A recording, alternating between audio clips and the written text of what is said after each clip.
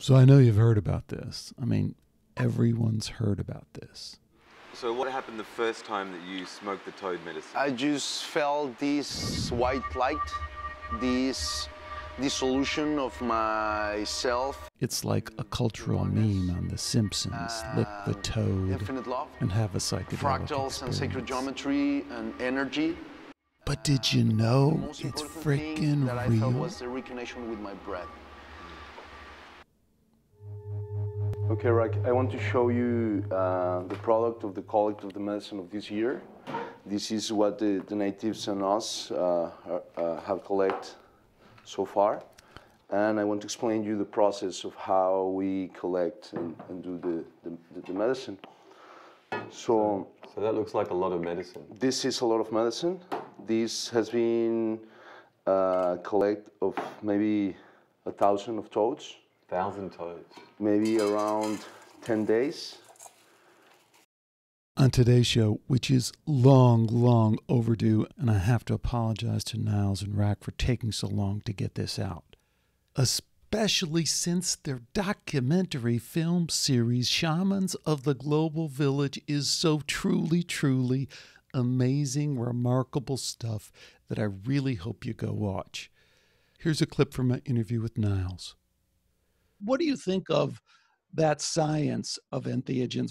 Each of the different entheogens has kind of a different flavor to them. So it's been spoken of, for example, that like psilocybin mushrooms are very like cosmic and alien. And then the other type of DMT, which we highlight, which you mentioned as the white light in episode 1, is very much like this kind of hadron of hyperspace that merges into the Gaian, Godhead type dynamic of fusing back into the light. And then other indigenous medicines such as like peyote and the cacti have a very kind of masculine desert energy to them. And it's probably several things of what you hit on there. One is probably like the history and the genealogy of your people, where your people come from, what you resonate with in terms of which medicine maybe your ancestors practiced with. Welcome to Skeptiko, where we explore controversial science and spirituality with leading researchers, thinkers, and their critics. I'm your host, Alex Sakaris, and today we welcome Niles Heckman to Skeptiko. Niles is a truly amazing filmmaker, documentarian, and a photographer, and a bunch of other stuff. You're going to see in a minute the stunningly beautiful documentary series he's done, Shamans of the Global Village. He's also a blogger, a podcaster, communicator, and I'm popping up his website here. But there's so many interesting things to talk about. He likes to put it in this category of ageless wisdom. Some people are calling entheogens the topic that we might pigeonhole it into. But there's all kinds of stuff related to this that I think are just particularly interesting, and really respect the deeply intellectual way he's taking this, trying to tie it with other things and contrasting it with what some people in the occult community are saying and all that. And I really appreciated the broad perspective that he seems to be bringing to all this. So Niles, it's really cool to have you on. I'm so glad we connected. Welcome. Yeah, thanks, Alex. I will not be spending this conversation trying to convince you we are biological robots in a meaningless universe. Okay. No, good. You're nice enough to do the little survey that I have, which is always good, because I do sometimes find myself talking to people and not realizing that we're kind of on a different page. So it's kind of a good grounding thing. So I thought we would jump right in and talk about this film series that you've done, Shamans of the Global Village. It's, like I said, it's quite extraordinary. Do you want to tell us a little bit about your background, Niles, how you came to do this particular work? And then I thought we'd play a short introductory clip from it. Yeah, sure. I mean, I would call myself, to simplify, a documentarian and an essayist. And it's kind of like being a writer. It's like, well, then what's the subject matter of what you focus on? And depending upon the depth of the subject matter, you can, there's a lot to pull from something. So what I more really am is an esotericist. I don't necessarily put that front and center on the website, but because esotericism is essentially the inside, like you should see the outer work manifesting with what's correlating with what's going on with inside you. So all of my overarching body of work focuses on, yes, themes of maybe what might be thought of as hopefully some level of ageless wisdom or, spiritual philosophies. What was your background and how long have you been doing this? I've been doing it for about, I think 2012 was actually a significant year where some things really clicked over for me. I'm in my early 40s now, so it wasn't like I was some star child at 12 and was, getting downloads from astral dimensions. But I definitely have had in the last, it's now practically 2021 at the time of this conversation. So I've had the last 8 years of really starting to focus on developing my craft personally, taking the body of work from a past career skill set, which involved working in essentially the formal structures of the entertainment industries in very high level professional capacities, and then applying some of that professional capacity to this content that is of higher, more sophisticated content. Hold on, I got to drill in there because Sure. you have to know that buzzers are going off in people's head and they're going to want to know more about your move, your segue from the entertainment industry. It's like, why do you give up a very high paying salary to do something else? I mean, it's not an overnight thing either. Why does somebody transition from one career, air quotes, to another? But the most simple answer to this is that basically I wasn't using a large part of my skill set. It's like I had a very professional, desirable job within framework within the high-end commercial industry in Los Angeles, and basically the post-production industry of Hollywood. And I also had done some work on game cinematics, because games are these days, the games are so cinematic these days that it's like cinema and games are influencing each other and it's all blending together. So I did a variety of capacities within those fields. And occasionally I will still freelance, very rarely in that capacity. It's not like we overnight turn off one spigot and go into something else. And it's very technician based. It's very like assembly line based, no matter what. So it was like I spent years and years just feeling like I was out of alignment, and depression in life is usually a call for course correction.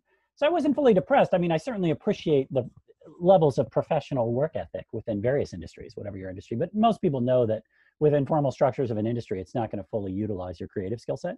So at the same time, it's not like, you completely turn one off and then move on to the other. It's a very slow transition phase. So I did find ways to create other income streams doing things that were more of independent substance and depth. And then thereby, it's like you leave a much more lasting body of work.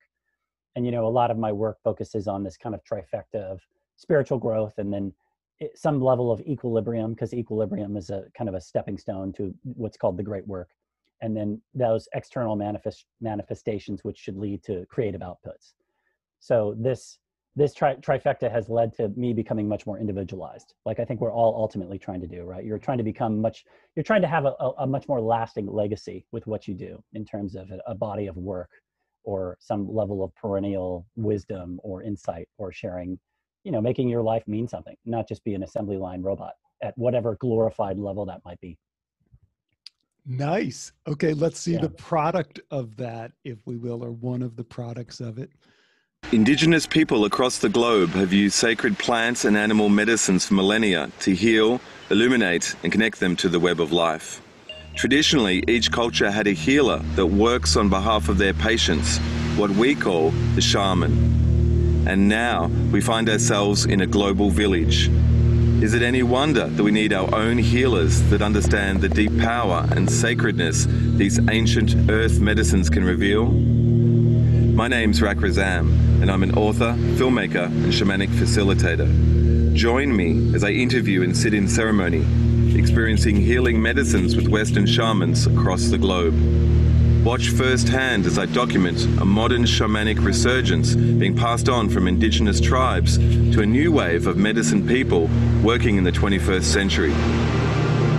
This is Shamans of the Global Village. Hey man, that's a heck of a trailer teaser kind of tee it up thing there. Tell us what's going on there with you and Rak and that first one in the series that you did. Yeah, so this show is basically an independently made documentary series, and it's essentially a collaboration between Rak Razam, whose voice you heard there as the host of the show, and myself. And we created it in 2016 with just this pilot episode on a very shoestring budget. We went down to Mexico with one of the tribes there and shot it. And it was a long process. I mean, we were kind of figuring out what it ultimately was going to be, but then it came out really good as essentially a pilot episode of something that is not professionally funded. It's just something that's made independently. And like all documentary filmmaking, it's just like a question about how does a documentary even get made in the first place? So if I'm going to do something outside the formal structures of the industry, it's like, and do something that's on a shoestring budget, you might as well make something that's essentially what I would say is very paradigm destroying or very leading edge in terms of its wisdom and content, and not something that, you know, you would find at first pull from a streaming service or necessarily a Hollywood studio. So you're going to get things in this series that are, I don't want to say necessarily the pretentious thing of like never been filmed before, but you're definitely going to see things that are of timeless way that indigenous people have always used these practices that necessarily haven't had a spotlight put on them, right? So it's like we might as well focus on something that is a actual phenomenally deep spiritual practice and combine that with some level of high production value to create something that's hopefully novel and original. Yeah, I get all that. And so I think it's great. And I really enjoyed it. And it was very well done, beautiful cinematography, excellent sound, like all the stuff. I mean, you guys just did a great job on it. I think the shaman thing and the entheogen thing, one of the beauties of the kind of explosion of the alternative media is we all kind of know that, or at least know that much more than we ever did. What you brought that I think was particularly interesting, we can dive into the content a little bit because I think people will find it really interesting. In episode 1, you actually do, you know, the DMT they get from the toads. You know, we've kind of heard this, but you guys go there to this guy in the Sonoran Desert, this doctor, and, you know, show how they're actually extracting it and then processing it. And I think people will find that part of it really interesting. And then he goes really deep into it in a number of a kind of anthropological kind of exploration of, you know, the cultures down here have lost this, but I can trace it back in some of the art and stuff like that. I mean, you really do go deep, and then you also go into kind of the experiential part of people using this ceremonially, or we don't know. It is used in a ceremonial fashion in the documentary, but I don't know that it's limited to that. So there's just, you know, dive into that first. What are people responding to in that episode 1 and the toad-based DMT experience? Yeah, well, I guess I should back up a little bit because it's relevant to your show and kind of a question that you had asked me before we hit record here, which kind of lends into what I'm skeptical about. And it's somewhat of like a life philosophy, or what we might call like a cipher formula for decoding many of the world's problems, which is what also somewhat encapsulates my work. And it's funny, I've been writing an essay on this, and I'm thinking it could be called something like the bidirectional law of non-correspondence, or the scale law of obviousness, or something. But this is essentially my world premiere here. So chime on in also if you want to add anything to this at any time. But we have a dynamic that exists in society through the eons, where there's essentially small structures that are natural systems that have gone large over time, right? And large typically has led to massive problems when more small structures were more the natural way. So I kind of use this comparison of like small to big, or bottom up to top down, or maybe like inner to outer, or sometimes you could say of it as like decentralized to centralized, or individualization versus collectivism, or what I would actually say from a spiritual perspective is more esoteric versus exoteric. So shamanism is what I'm going to get at, which being a key correspondence to something that's related to like small level spirituality. But in terms of big structures in society today, we have something like, let's say if you're more right-leaning in your politics, a lot of more right-leaning people have identified something like big government, which is this centralized governmental form of power. And without getting, you know, awash in the spaghetti sauce of the politics of something, you know, we can say that can lead to any side of a political aisle with, you know, what we have in terms of like communism or fascism, or even kind of post-truth corporate consumer capitalism, or plutocracy, or any sort of centralized governmental power structure. But what you don't necessarily ever hear is then the other side of this spectrum is big corporations, right? We have a massive consumerist commercial culture these days, which it's full its sole profit, or its sole reason for existence in a large structural reason, is to maximize quarterly profits. We have boards of directors who demand endless financial growth on a planet of finite material resources. And these systems are pro at privatizing gains and socializing losses. It's oftentimes done at the public purse. And it's a system that's used to this kind of governmental, corporate, large-scale structure is designed to just get working class people infighting. The two sets of people on opposite sides of a political aisle that each make $50,000 a year or even less, are infighting when they are not looking up at the guy in the high-rise building that's making $11,000 an hour with a team of lobbyists in Washington.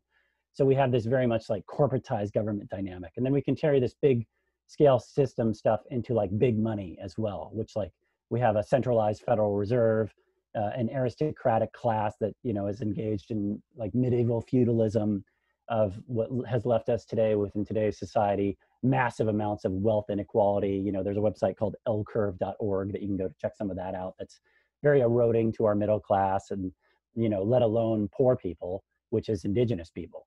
Indigenous people are very much on the bottom of a socioeconomic totem. And then we get into another big system, something like science. And I know, Alex, you've talked a lot about science from, getting consciousness wrong in the sense of that. But much of big science systems within formal structures are very materialistic and demonstrably expensive, with the development of the atomic bomb or the Large Hadron Collider. And, a lot of scientists within formal structures seem to care as much about keeping tenure as trying to actually really develop something that's on the leading edge. And of course, there's an old phrase that says like science advances one funeral at a time.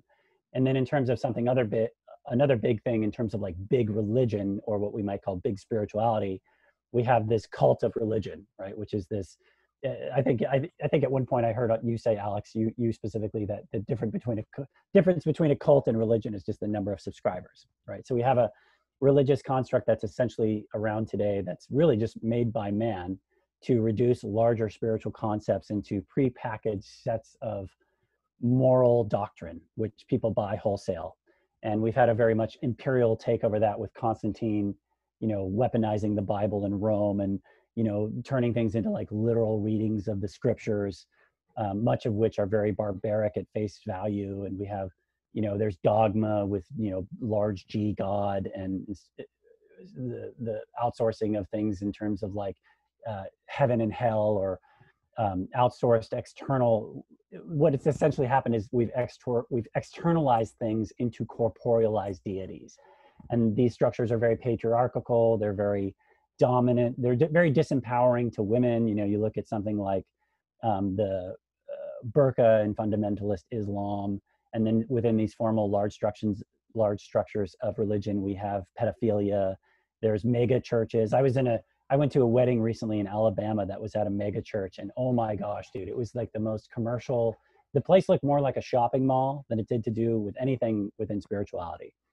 And I occasionally will also get these adverts on LinkedIn, which is, this work-based social network for job postings that I kind of peek at. And every once in a while, with a bunch of corporations or big tech companies, there'll be like a church that's seeking out something. So that is not a spiritual entity. That's a commercial entity. And we have, televangelist preachers that do this massive fundraising and have huge 14,000 square foot houses in Texas and fly on mega jets. You see the negative aspects of big religion within the politics of the Vatican or something like Israel.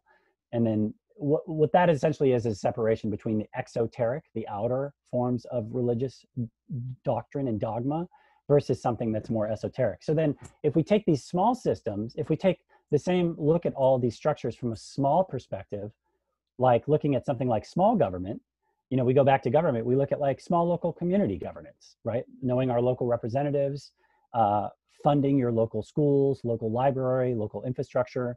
And yeah, but that's all like, bullshit. That doesn't work. I mean, you know what the thing, as I was listening to, when I was watching the movie, and yeah. I was struck by, kind of the politicalization of it, the unavoidable. I mean, I respect that you're attempting to grapple with, rather than sidestep, the political issues.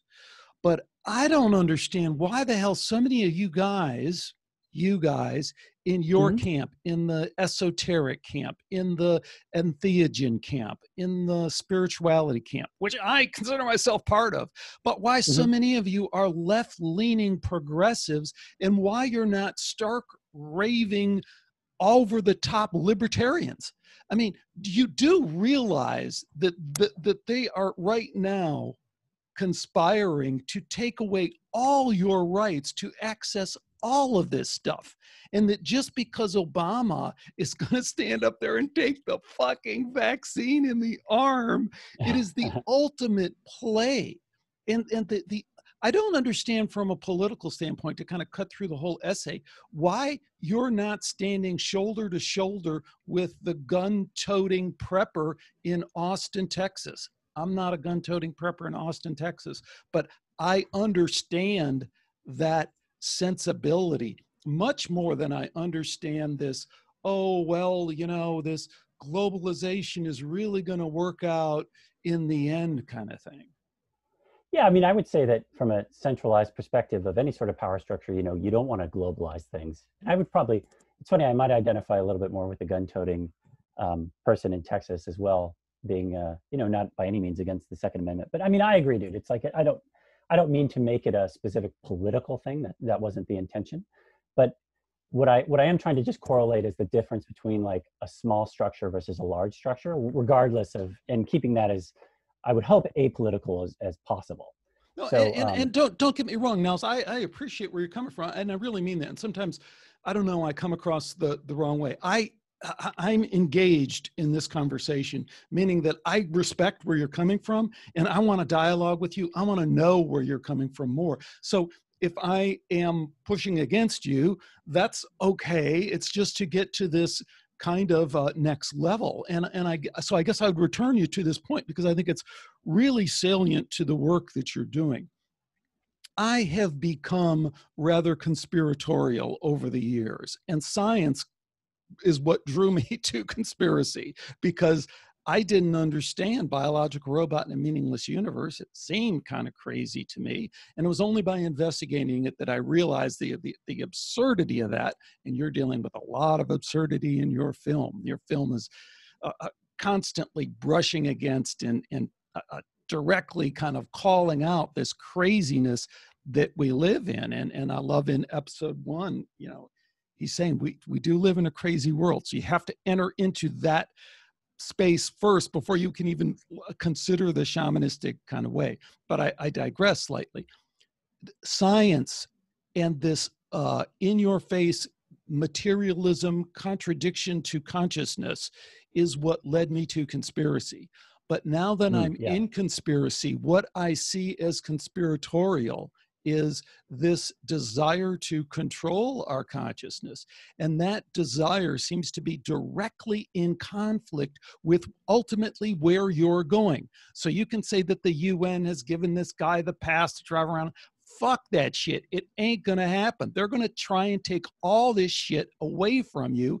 And that isn't even, at this point, they've already said, put the fucking mask on. I mean, there is no more dramatic, in your face again kind of reckoning of what's coming than put the fucking mask on. And we don't need any science to support it. We're doing it by edict. How do you think you know, toad gland DMT and the peyote is going to stand up to that? It can't. It's in a much larger context of control. Yeah, I mean, again, you're talking about a centralized power structure that's, you know, dictating something on us from a perspective of what is a larger scale system. Yeah, I mean, I would say in terms of like a small systems dynamic with science is that there is a difference between a mandate from on high, top down, versus like somebody that is within a personal science dynamic, right? Like an independent researcher that's doing things with an open-ended discussion related to science, maybe working more off the beaten path with their exploration within something. You know, they might respect the scientific method, but then they know that within the structure of where they're working, they can't necessarily do the full spectrum of their scientific research, but then they're, knowing that on their own they can do this type of thing. So I would see that, I mean, I think that we saw that within somebody like Nikola Tesla or Wilhelm Reich, and that I would even go so far to say, dude, that ancient practices, something like even astrology or alchemy, you know, alchemistry, were also engaging in the scientific method. So there's a difference between doing something more independently, that's more kind of metaphysically based, versus something that's, yes, the negative aspects of what you just hinted on.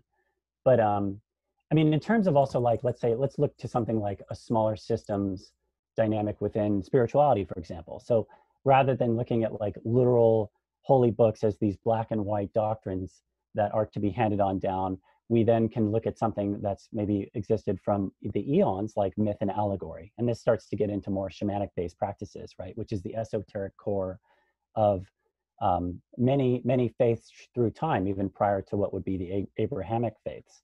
And I would say that, you know, you look at something like formal structured religion, a lot of that has been a co-opting and takeover of shamanic practices that are from way many eons ago, right? Or other practices that were more people-based from the land, like the Druids, or, you know, more Gnostic-based practices, even something like the witches of the past, which a lot of people have this kind of Hollywoodized version of what a witch was from the past, when in reality it was just typically a more land-owning woman. And then shamanism, this starts to get into more shamanic-based practices. And for people that don't really have reference points on what shamanism is, or why it's important, or what it's about, and to kind of lead into what your questions about made, is that, you know, shamanism is as old as the hills, and it's about a spiritual practice that's directly related to your personal direct experience and connection with, you know, gnosis, or some level with the divine. And so that's why I think it's nice to just kind of put this encapsulating philosophy on something for people to have reference points, and why a lot of my work focuses on these themes of hopefully what is some level of ancient or ageless wisdom, which gets into direct experiences with higher states of consciousness. And that's something that we've seen through ancient civilizations in the past, and why, outside of just the first specific episode of the show, and the fact that at the time of this recording, we've done 2 episodes of making it, because it's something that we're making slow drip. Each episode can be as complex to make as a feature documentary film. The importance of shamanism, and why it's a crucial dynamic to a healthy community of civilization, as we say, is that there's 2 specific reasons why people might engage in shamanic practice. One is for healing, which isn't just necessarily a physical healing, it can also be a mental healing, but then also for the expansion of consciousness. And those 2 things are kind of correlated with mental healing and expansion, because yes, we do live in a very contractive culture. So that's why it's a key thing that is being very much rediscovered right now, that's existed through much of time. So Niles, let me kind of continue to poke away in my Skeptiko style here, because I sent you a couple of shows that I've done on shamanism, and one in particular is very, very interesting to me, and I think it kind of in a roundabout way gets to this thing we're ping-ponging back and forth, but I feel like we're not really nailing down. So I interviewed this guy, Dr. Brian Hayden, super well-respected, you know, in the Canadian Anthropology Royal Society, so credentialed and stuff like that. And he wrote a book about, I guess you could say, shamanic self-aggrandizement. So he went and studied all these native cultures, groups, and he studied the shamans in them. And he said, a lot of times what this is all about is this sage on the stage, which we're all way too familiar with, cultish self-aggrandizement, where the shaman goes into the sweat lodge and comes out and says, "Hey, Niles, man, I seen it. I talked to the spirits, and dog, you wouldn't believe what they told me. They told me that I should be hooking up with your wife all month next month, and that's going to give you some great powers, and you're going to go out there and you're really going to hit it on the next big hunt." So this is an anthropologist going, this is just what the data shows. This is what's out there. This is what happens. Now, my pushback to, I think that's an important point. That's an important point. That's a data point. And this guy's done a good job of documenting it. The flip side of that which I was pushing him on, is that, okay, but Brian, are there really extended realms of consciousness where these spirit entities do exist? And he has to go, well, you know, I don't know, I've investigated. And then if you push him hard enough, he goes, yeah, I do believe they are. He says, professionally, as an anthropologist inside of my community, talking the talk that I'm forced to fucking talk, I can never say that. So this is a both and kind of what look at shamanism that I guess I want to throw on the table, because it's not all, you know, unicorns and rainbows. Absolutely not. There's some really negative things within even tribal cultures. You know, I mean, in the 2 times I've gone into indigenous tribes, they have beautiful things about them. They have this rich animistic history of living in balance with nature and growing up with that and having more of an ecological framework and an animistic mindset on living in harmony. But then also they can have major problems as well. They can still be patriarchal and have negative aspects. There's, you know, really douchey, wishy-washy, gropey, you know, pseudo shamans that are in Santa Monica yoga classes versus that's a huge difference between an actual and they're not just in Santa Monica, they're down in the villages that you drove through with the plastic coverings on the window. They're right there too. They're absolutely, and it's a good point you raised, because just like within a religious structure, I mean, sometimes, you know, we'll see within, you know, I always oftentimes use the Sturgeon's law dynamic of 90% of everything is crap. So if something's real, it can totally take the pressure. But within formal religious structures too, I mean, it's not fair to say that all of it's garbage. Every once in a while, you will find a fantastic person that is working within theology. And, you know, a lot of the base original Christ teachings are very beautiful teachings. So to give something, a more mature and sophisticated populace recognizes subtlety and nuance. And we can see that a lot of the times when structures are so misappropriated and there's been a big marketing job over time, that's not good.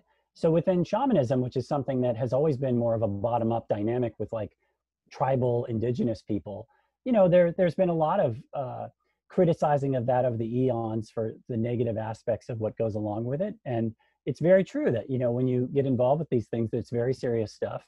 There's a huge reason why, you know, shamanic, we use the proper term of calling them an entheogen instead of just a psychedelic drug, which has a lot of negative connotations around it. But entheogen just means awaken the divine from within.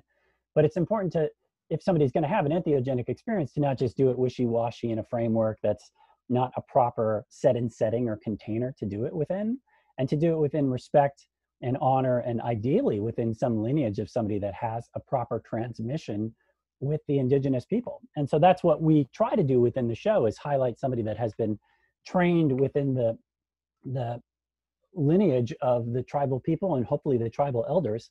And, you know, nobody's perfect, but that's kind of there's a huge difference in who you highlight, because it's just like going to the doctor. It's like you want to vet who you're going to work with before you have an experience with somebody. Yeah, but Dr. Octavio in the first episode, he doesn't have that lineage.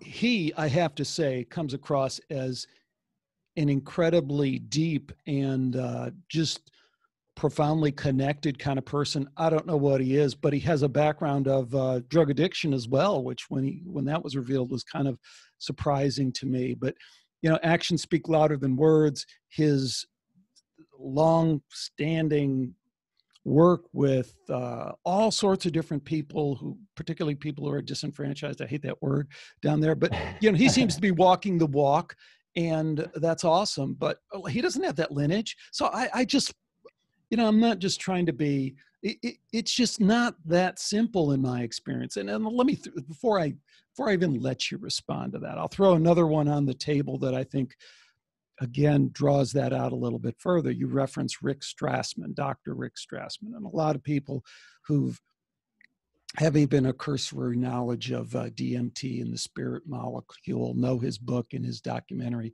of that name. But look where Strassman is now. He's been off for years doing this esoteric Christianity kind of thing in a very, I don't want to be very kind of hard to understand way. He seems to be somebody who's completely taken it in a different direction. Add to the fact that his actual research laboratory work with DMT, it stands in contrast with a lot of the set and setting ritualization of ayahuasca and other DMT traditions. So there's a lot to unpack here. It's not, it can't be packed into an hour documentary, which you did, but. Yeah, I mean, that's why it would ideally be a series, but it's a good point you raised, because I mean, spirituality, I would be so bold as to put forth the dynamic that a spiritual life is a truthful life. And ideally, in the difficulties of modern society today, it's like, we're not going to go back to old, necessarily solely chopping wood and carrying water and living in this way that indigenous people from the past have lived. But they had a great connection from the past and wisdom that we can still glean some insight with, in terms of the way that they had a relationship with essentially power plants and animals, and those ability to have a huge and very quick example for giving people an experience that's an initiatory experience. And in much of today's society, you know, we have no level of initiation into adulthood, no level of like spirit quest or some level. I mean, it seems like the only initiation that college kids have these days is like drinking alcohol, you know, mind contracting, sanctioned liquid drug alcohol out of red plastic cups. So the reason that we highlight the importance of something like entheogenic use along the spiritual path, it's not an end all be all of your spiritual life. It's just an important key, perhaps a moment of some level of initiation into higher states of knowledge or insight or depth, is that it gives you that level of some level of stair stepping into adulthood, much like the Native Americans did with various initiatory practices, or also with how many civilizations of ancient time did this, where, you know, there'd be the temple of Eleusis or the oracle at Delphi, where they would have these people would pilgrimage to these places and have these massive life transforming experiences that aren't going to, you know, make your life perfect by any means, but based upon what you put in is what you can get out of them. And if you are really having massive negative suffering in your life, these things aren't an end all be all, and they're not certainly a one-stop shop, but they have a potential for a huge amount of individual healing if somebody is ready to heal themselves or do the work on themselves. So that's oftentimes why we highlight that they are so important. And yeah, that's what much of my work has oftentimes touched on with the show and elsewhere in conversations. So what do you make of the science that is now emerging surrounding entheogens? I think a lot of people, including myself, are encouraged that, you know, some people are looking at this seriously and studying it seriously, because we don't want to throw out some of the things we can learn from the scientific method and how to control experiments and how to test whether, because claims are being made that this is, you know, like the claims that you just made. It can be efficacious in clearing depression, for example. It can be efficacious in helping people overcome drug addictions.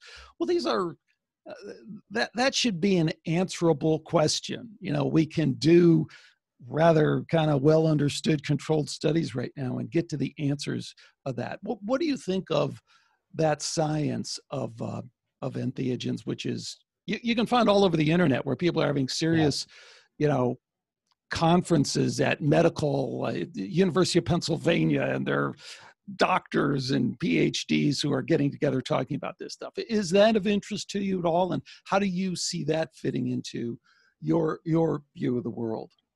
Yeah, it is that interest. It is very much an interest. And it's a good point you raise. And to kind of go back to your previous question, Alex, which I didn't do a very good job of answering, when you have a clinical setting, it's a lot different when, you know, things have been put into a scientific dynamic where you're doing like some sort of research program in a more medical based building versus doing something that's more in a tribal setting, or if it's very unlikely that somebody would have a direct tribal connection to a shamanic experience, but it is likely that there's this, you know, people are doing more like psychedelic tourism. I got to kind of bump in there a little bit because Yeah. Strassman's work contradicts that, right? Because Strassman's work, he's just pulling in people off the street, more or less, in New Mexico and giving them DMT, and they're going to the Amazon in that extended realm, and they're seeing the same spirit beings, and they're seeing some of the same. They're also seeing ET, which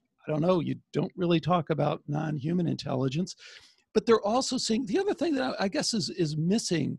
And it was curiously missing in a lot of the work that I've seen so far, is that some people see this connection with this extended realm as being much more connected and mediated by spirit entities, real entities that do have certain powers and attributes and have some role to play in this, at least some people believe, in interfacing between that extended realm and this realm. So, 3 points I guess I'm making there.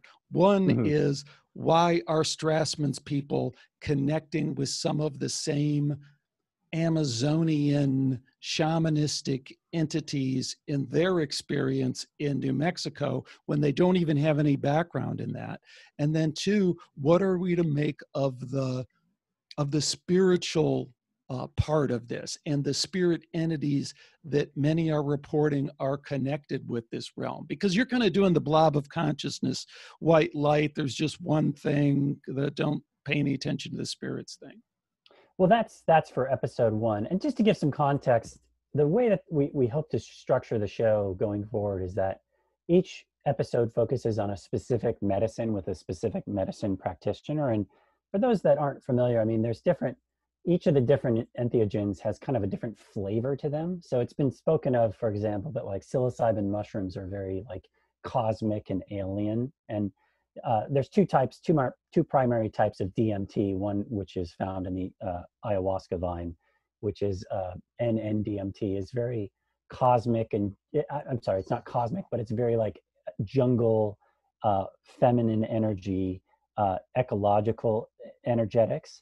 And then the other type of DMT, which we highlight, which you mentioned as the white light in episode 1, is very much like this kind of hadron of hyperspace that merges into the Gaian, Godhead type dynamic of fusing back into the light.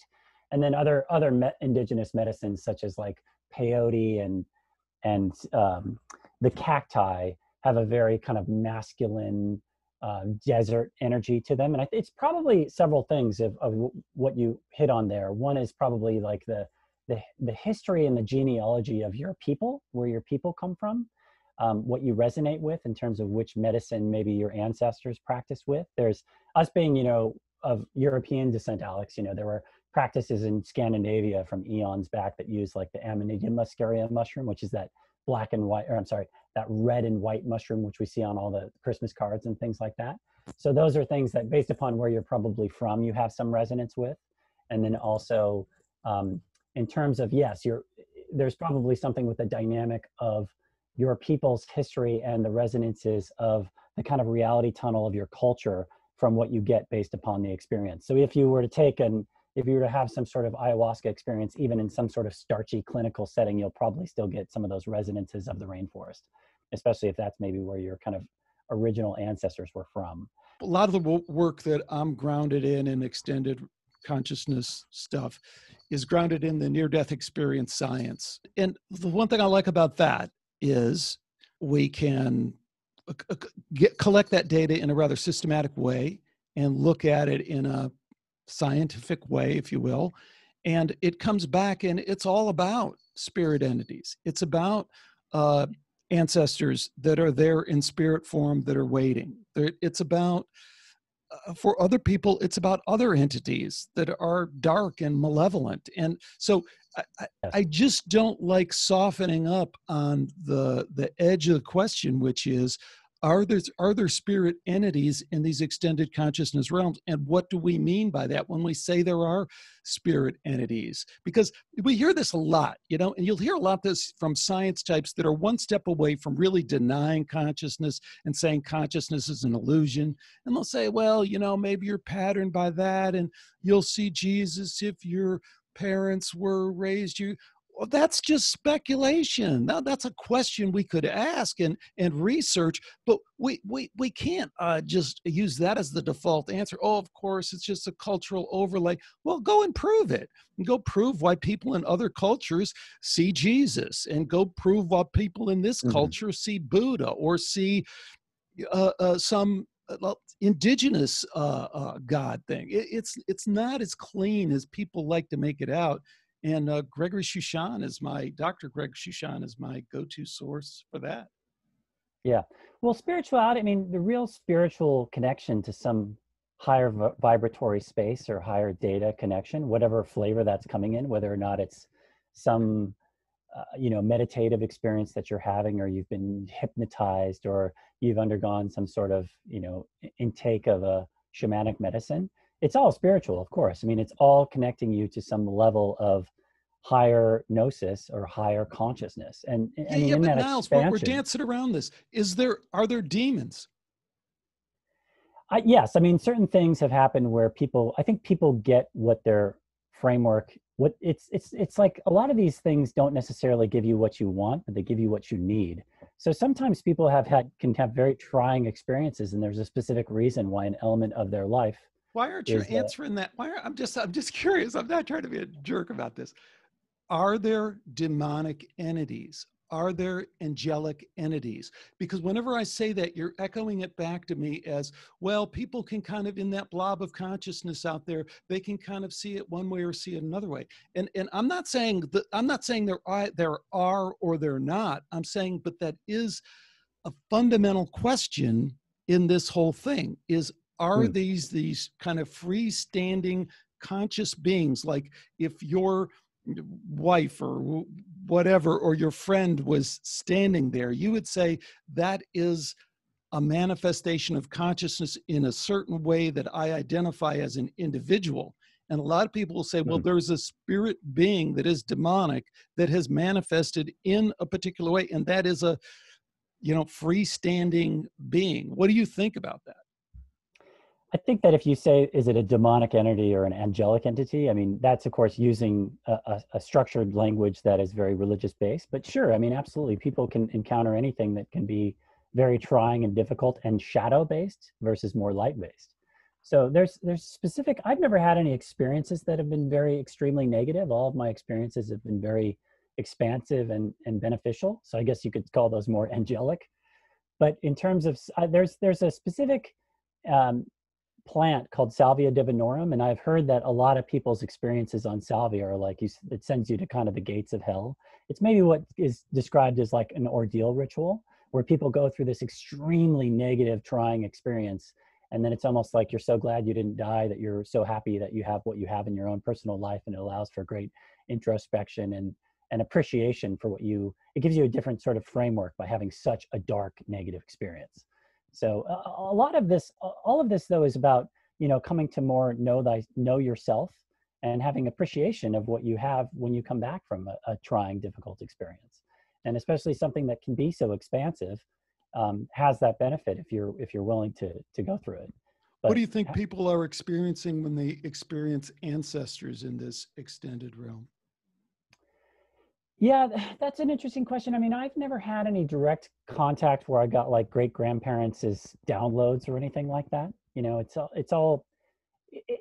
That's an interesting question. I mean, I think that there is a dynamic where we can say that, you're getting insights from the ancestor spirits, and whether or not they're part of your immediate family or just somebody that you have some resonance with, and there was some specific reason why in an expanded state that chose to contact with you in that regard, whether or not it was saying like, I'm somehow related to you, or it's somehow a knowledge of a deeper connection with you that was somebody that was very special in your life.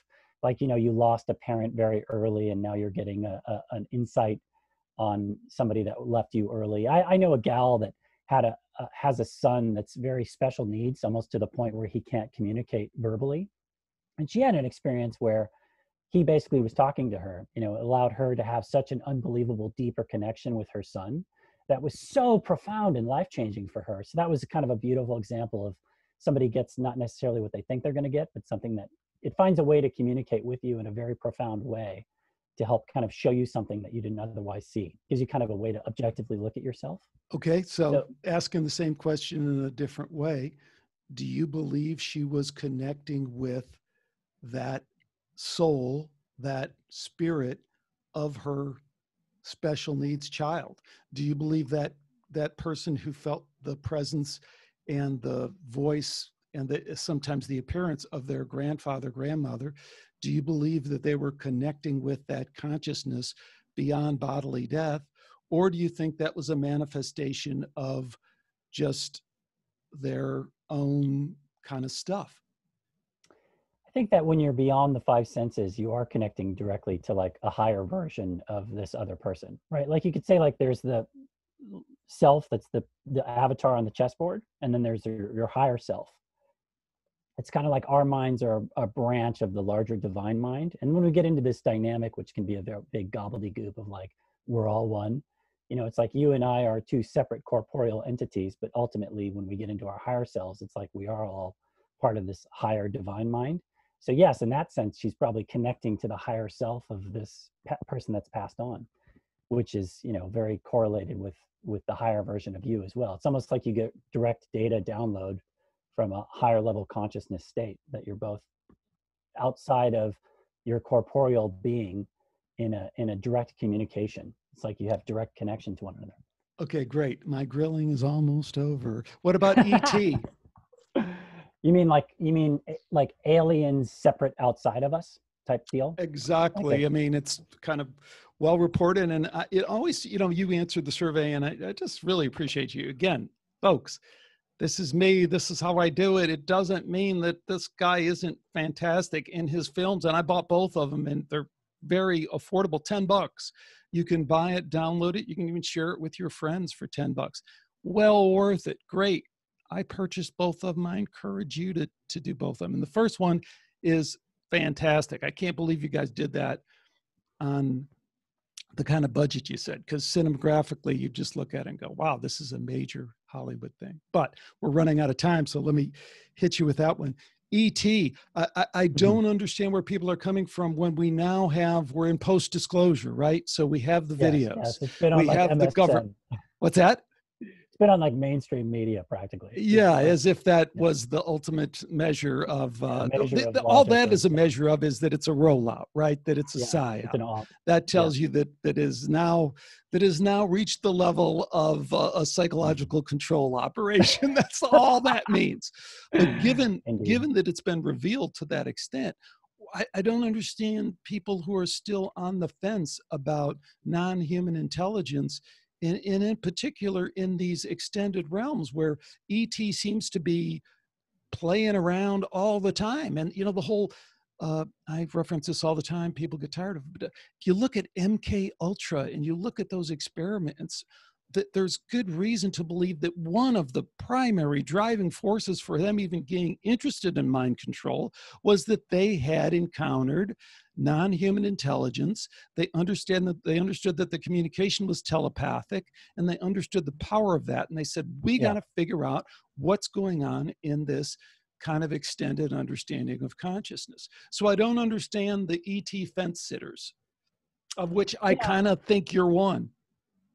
The dynamic that is most interesting to me is when people are actually out physically looking for craft or things or crop circles. And the thing that's most interesting is when they do the thing where they meditate beforehand, which to me tells me that they're a little bit more into the dynamic of realizing that it is not just purely a material thing. I mean, obviously, I think that we do have intelligences that are extraterrestrial or not, that are coming from some alternate place, and then they can, you know, you can have an orb materialize into the physical realm and create a crop circle or something like that. What about people that claim to have been raped by the lizard people? Is that outside of your crazy line?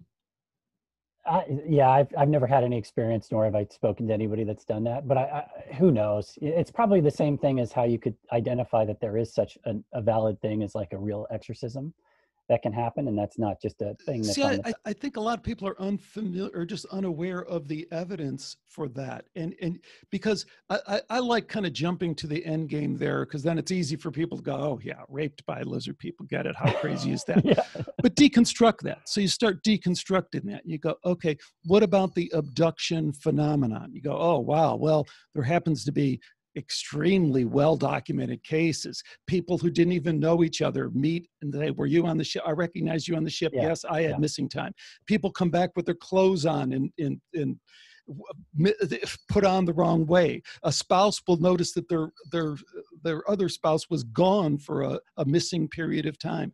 Collectively, people are seeing things together and having this missing time experience. And then there's direct reports of people having these experiences. There's implants. There's all the rest of this.